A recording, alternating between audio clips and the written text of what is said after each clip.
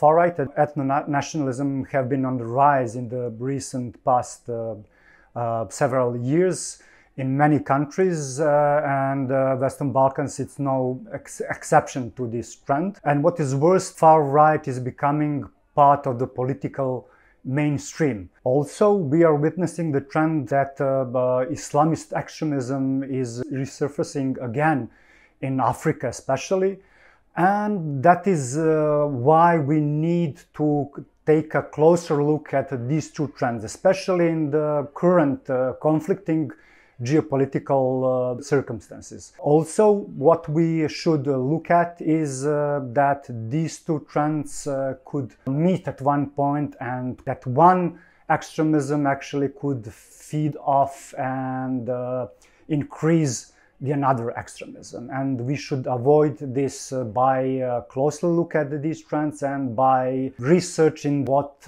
actually drives people and make them extremists.